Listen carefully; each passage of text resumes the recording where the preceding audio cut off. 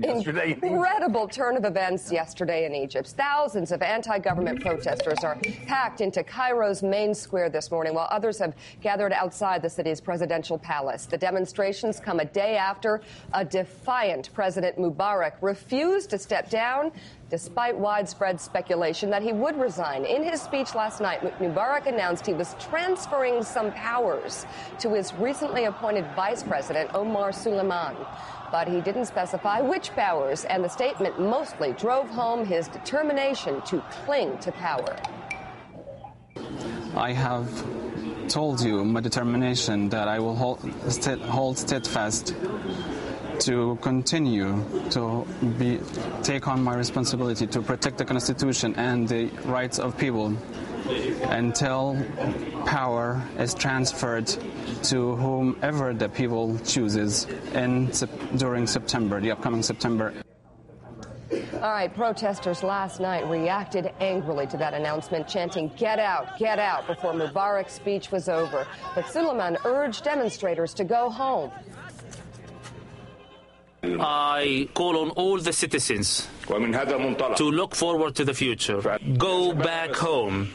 Go back to your work. Do not listen to the satellite television stations whose main purpose is to fuel sedition and drive a wedge among the people. They're not going home, by the way. Opposition leader Mohammed El-Baradei warned of potential violent unrest, saying on Twitter, quote, Egypt will explode. Army must save the country now. Okay, seriously, Mike Barnacle, this guy is now officially becoming the Chalabi of Egypt.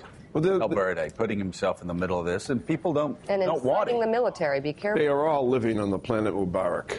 I mean, they're all so isolated or removed from reality. It's almost beyond belief. And the people, once again, feel like they've been duped. They feel like this is more of the same with Mubarak. Right. We should get to Richard Haas. No, I mean, it's obviously in all the newspapers, not only in America but across the world. This is the story right now, and it is a real crisis for this White House, who I think most of us agree that, at least through the early stages of this crisis, have done a good job, saying as little as they can. They've got an ally of 30 years that they don't want to offend. And more importantly, Richard Haas in New York, is he in Washington? Yeah. Where are you? So you're not at home in New York, but you couldn't make it to Chicago? Why do you hate Chicago so much, Richard Haas? Oh, come on. Are there no Council on Foreign Relations members in Chicago here? So anyway, actually. Richard... Yeah, I figured that. So, Richard, what exactly does the White House do moving forward? They've already had some pushback from the Saudis and other allies in the Middle East. How do they respond to yesterday's terrible turn of events?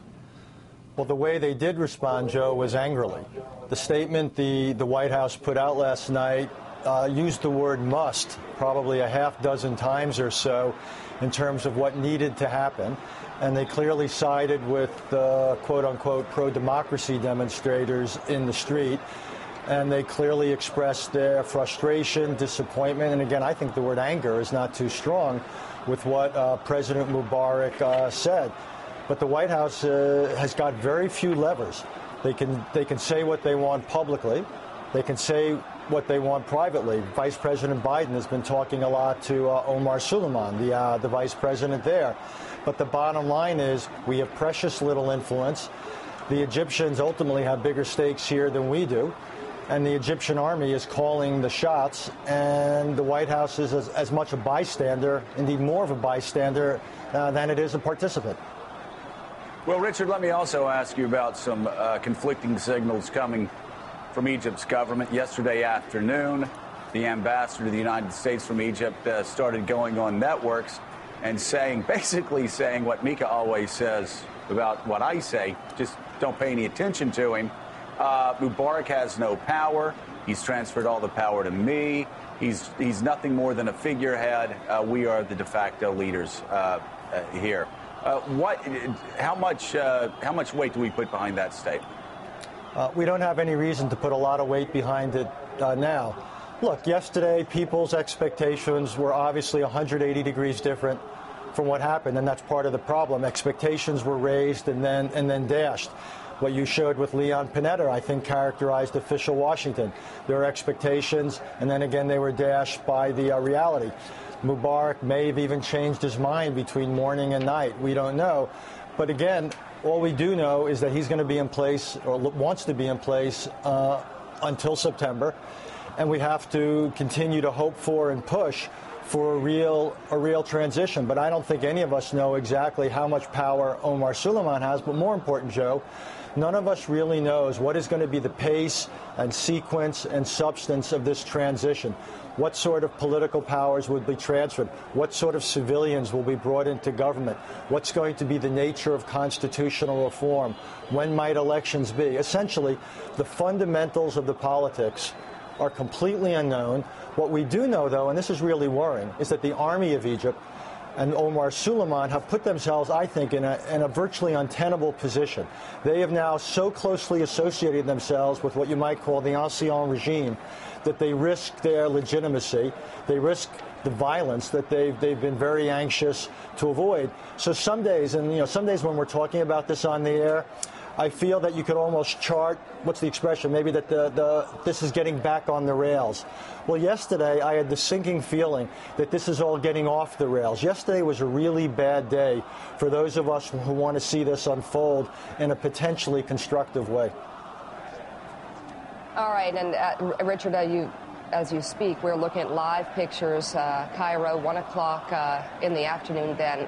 Thousands upon thousands of people crowding the city, and tents still up. Willie, go ahead. Yeah, Mika, Richard mentioned the statement that came out of the White House. Wow. I want to read it because it is strong. President Obama said, "The Egyptian people have been told that there was a transition of authority, but it's not yet clear that this transition is immediate, meaningful, or sufficient. We therefore urge the Egyptian government to move swiftly to explain the changes that have been made and to spell out in clear and unambiguous language the step-by-step process that will lead to democracy and the representative government that the Egyptian people seek. The voices of the Egyptian people must be heard." Wow, that is a strong statement. And Mike Barnicle, take us inside the White House. We actually were going to have the chief of staff on, and about half a Chicago guy, and halfway through the day, we found out he was not going to be here. We will not ask you to quote the exact text of the email, but it was written in sort of Chicago with a bit of a Chicago swagger. Yeah, a little flair. Well, I think obviously... My deepest regrets, Michael. I shall not be able to attend. It wasn't that. It was not that. Well, I think during the course of the day and the events last night, the White House, the State Department, they were all in a virtual lockdown because they want to be all on the same page for this statement that was issued later in the day. But I'd like to ask Richard about the context of the day yesterday and its meaning for today. There is almost a feeling, I think, within certain circles, diplomatic circles, both in state and I think also in the White House, wondering whether this is an act of provocation on the part of the Mubarak regime to incite violence in the crowd in order to crack down on the crowd. What do you hear about that, if anything? There is that theory. The metaphor is that the government is both the arsonist and the fire department. And, all along for 30 years in some ways, Mubarak has often portrayed his rule that's the only thing that stands between what Egypt is and disorder or Islamic radicals or what have you. What I can't tell, Mike, is whether the administration's anger and the strength of that statement is because some of them actually felt misled by the Egyptians, or really they felt that they had to take their best shot now publicly, that things are beginning to go off the rails, to unravel, and they felt that they really had to push back hard to try to get things moving in the direction of a real political transition. Let me say one other thing. All of this is taking place against the context where the Egyptian economy is deteriorating badly. That might ultimately be the biggest challenge facing this country, that whoever comes out of this political process, whether it's some caretaker government or what have you, they're going to have to deal with an extraordinarily difficult economic situation that's going to border on a crisis. And that might be the biggest problem now facing Egyptians' future, or at least as much of a problem as the sort of politics we're seeing in the street.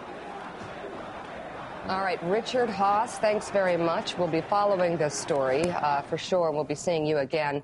What's your gut on what the White House should do moving forward? This has been somewhat of a disaster in terms of communication, not on their part, but boy, they're sort of going to get a little bit of a ripple effect from They're this. in a no-win situation. Yeah. You talk to anybody in the administration, and they will express a frustration not only at people on the left who are insisting that they go out and demand freedom at once, but also they're hearing it from some extremes on the right as well. The fact of the matter is the White House it has to worry more than talking heads or bloggers they can't about look like they're impact. imposing. No, they can't look like they're imposing our will on the Egyptian people. Yeah. They also can't look like they're pushing Mubarak out too quickly because, again, Egypt is not the only country in the Middle East. They're not our only ally in the Middle East.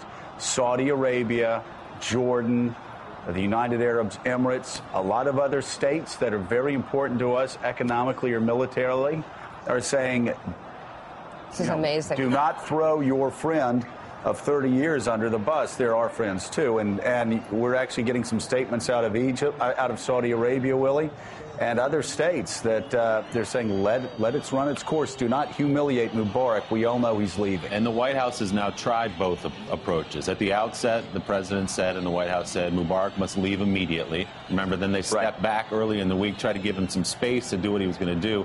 And now he's just kicked sand in their face again, leaving them not with many more options. Right. Yep. All right. We'll be following this throughout the morning. But we are also here in Chicago, and boy, do we have a big show.